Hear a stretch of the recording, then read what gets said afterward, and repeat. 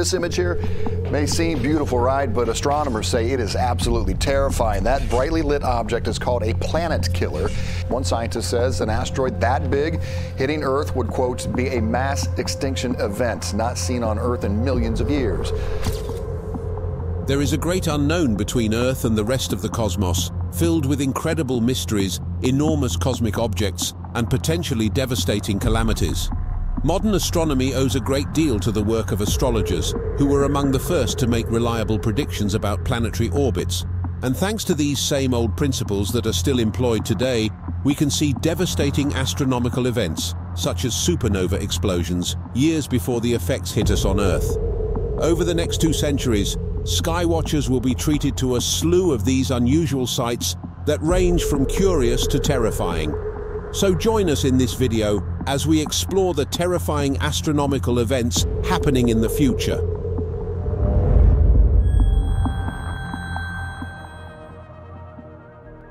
The 2027 solar eclipse, August 2nd, 2027, should be freed up in your schedule if you were born with wanderlust and a desire to tour the world. It will be another 4 years before that happens, but as word gets out, hundreds of people will be scrambling to travel to the Valley of the Kings outside Luxor, Egypt on that day to stare up at the sky at 12:02 p.m. At that same moment, the moon will completely block out the sun, casting a moon shadow over Earth for a total of 6 minutes and 20 seconds. It's the only time of year that we can see the sun's outer, hotter, ice-white corona, and it's framed by spectacular diamond rings of sunlight streaming in through the moon's craters. On August 2nd, 2027, those who are in the path of totality will see the longest total solar eclipse of this century. A lengthier eclipse occurred in 2009, but it was over the ocean and was largely obscured by clouds. The total solar eclipse of 2027 will be the longest totality on land since 1991 and until 2114. On August 2nd, 2027, the path of totality will extend from the Atlantic Ocean via Spain, Morocco, Algeria, Tunisia, Libya, Egypt, Sudan, Saudi Arabia, Yemen, and Somalia. The peak of the Geminids meteor shower will occur just before the eclipse, and a week later will be the closest great conjunction of Saturn and Jupiter in eons, so eclipse chasers will get double the bang for their buck. Since the gas giants are only 0.06 degrees apart in the night sky, they will appear to glow together. On April 8, 2024, areas of Mexico, the US and Canada may witness up to 4 minutes and 28 seconds of totality during the next complete solar eclipse in North America. The moon's shadow will cause a 4-minute totality, or close to it, in Oklahoma, Arkansas, Missouri, Illinois, Kentucky, Indiana, Michigan, Ohio, Pennsylvania, New York, Vermont, New Hampshire, Maine, and into Canada at Ontario, Quebec, New Brunswick, Prince Edward Island, and Newfoundland. Clear skies are most likely in Mexico and Texas. The next 2 total solar eclipses in North America are both small occurrences and will occur in Alaska on March 30th, 2033, and in northern Canada, Montana, and North Dakota on August 23rd, 2044. But in 2045, the big one will strike. There will be another super long total solar eclipse of the same length as the one in 2027 in 2045, because eclipses occur in Saros cycles that recur every 18 years, 11 days, and 8 hours. For North Americans, it will also be the largest total solar eclipse of the century. The amazing Solar Saros 136 will cast a moon shadow that lasts more than 6 minutes on August 12, 2045, as it passes over the United States, the Eastern Caribbean, and the northeastern coast of South America via Haiti, the Dominican Republic, Venezuela, Guyana, French Guiana, Suriname, and Brazil. Totality will be visible in cities including Reno, Salt Lake City, Colorado Springs, Oklahoma City, Tulsa, Tampa, Orlando, Fort Lauderdale, and Miami in the US. Totality will be the longest at Port St. Lucie, Florida, at 6 minutes and 4 seconds. Get on a boat in the North Pacific Ocean on August 24, 2063 if you're still alive, 18 years, 11 days, and 8 hours after that. Supernova event. Similar to other forms of life, stars have a finite lifespan and eventually expire.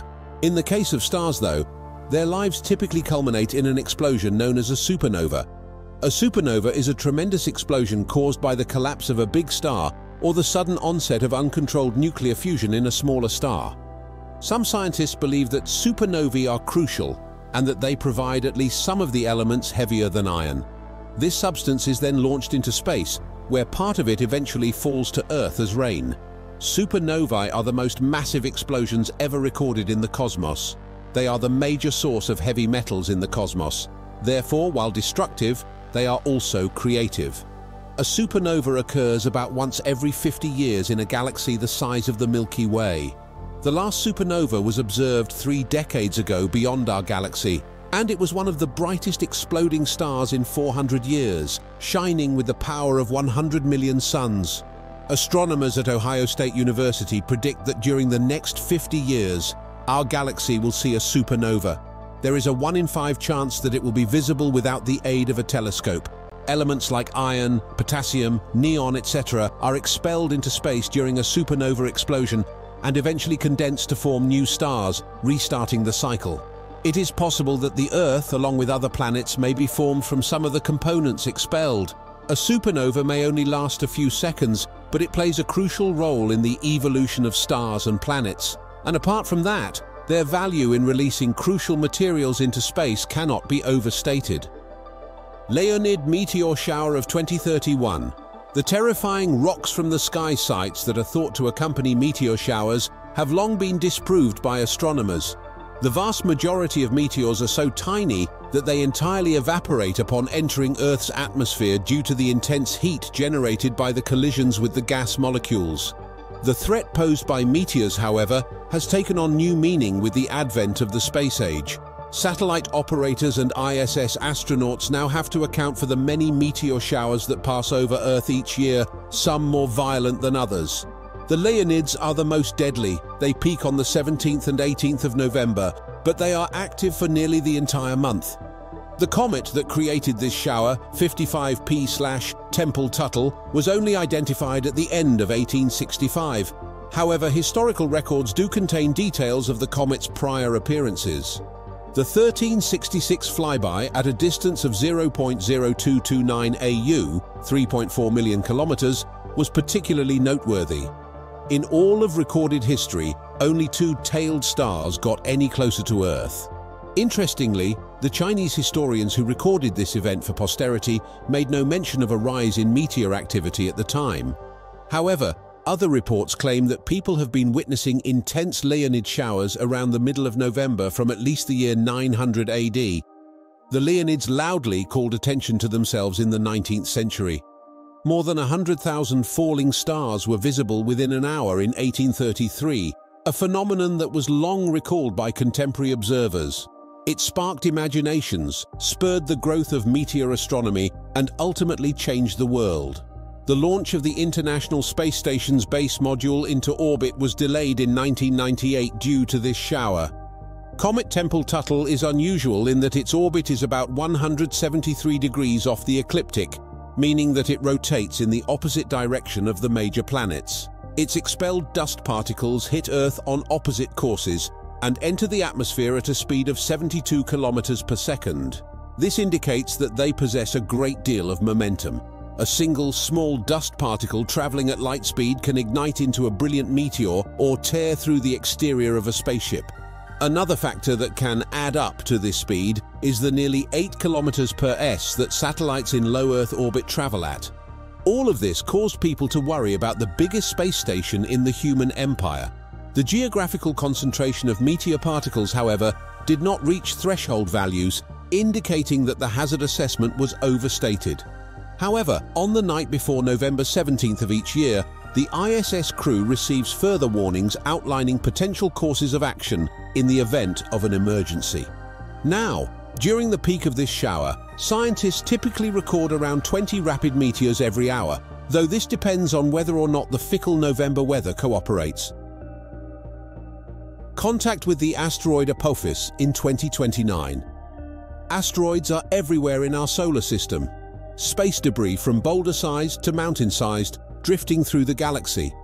And as NASA's meticulous cataloging has shown, several of them are frighteningly close to our planet. One will pass extremely close to Earth in 2029. In 2004, the 100-foot-wide asteroid 99942 Apophis was discovered and immediately labeled as one of the most dangerous objects in solar orbit. The thought of an asteroid crashing into Earth is alarming, but after studying its orbit in detail, NASA has determined that our planet is safe for at least a century. However, it will get dangerously close to us without really hitting us. Apophis will approach the Earth's surface by just 19,662 miles on April 13, 2029. Although it might not seem close, in astronomical terms, it is a frighteningly close call. That is 10 times closer than the Moon, according to the ESA, and even closer than geostationary satellites like those used for GPS. Amazingly, as NASA also points out, you won't even need a telescope to see it in the sky. Apophis will swing past Earth, and since our planet's gravity will cause it to change its orbit, it will return in 2068 for another close pass. However, scientists are certain that an impact on its second visit is similarly extremely unlikely. The darkest lunar eclipsing in 2029. Lunar eclipses have been witnessed by humans since the beginning of recorded history whenever the Moon moves into Earth's shadow. The Moon gets its blood moon moniker because sunlight filtered through Earth's atmosphere turns its surface a deep red color. The Earth's shadow is split in two, the outermost shadow, or penumbra, and the innermost shadow, or umbra. While deeper penumbral eclipses are much fainter and occasionally impossible to observe, complete eclipses are the most dramatic as the Moon passes through Earth's umbra. The eclipse gets darker the closer it comes to the umbra's center, and in 2029, Earth will witness one of the darkest eclipses imaginable. In a complete eclipse on June 26, 2029, the Moon will pass through the darkest region of Earth's shadow. The eclipse will endure for 1 hour and 42 minutes while it is completely within Earth's umbra. According to NASA's almanacs, the eclipse will be the darkest between 1951 and 2050. Lasting an amazing 3 hours and 40 minutes from the time Earth's shadow first touches the Moon until it departs. The ideal location to take in the show will be in South America, where the entire sky show will be visible. Mega comet on the way. Do you feel prepared to face a mega comet? In 2031, the largest comet ever recorded will enter our solar system, and it's terrible. Comet C 2014, UN 271, Bernardinelli Bernstein, is a massive comet with a diameter of 85 miles, 137 kilometers, an ice nucleus 50 times larger than the previous record holder, and a mass 100,000 times greater than the ordinary comet. Fortunately, it is anticipated that when it reaches its closest approach to Earth in 2031, this enormous snowball won't come any closer than 1.6 billion kilometers, a billion miles. But maybe there are other gigantic comets waiting to be discovered. That's a horrifying possibility for sure. New horizons leaving the solar system. Even if this isn't something that the naked eye can witness, it's still a significant achievement.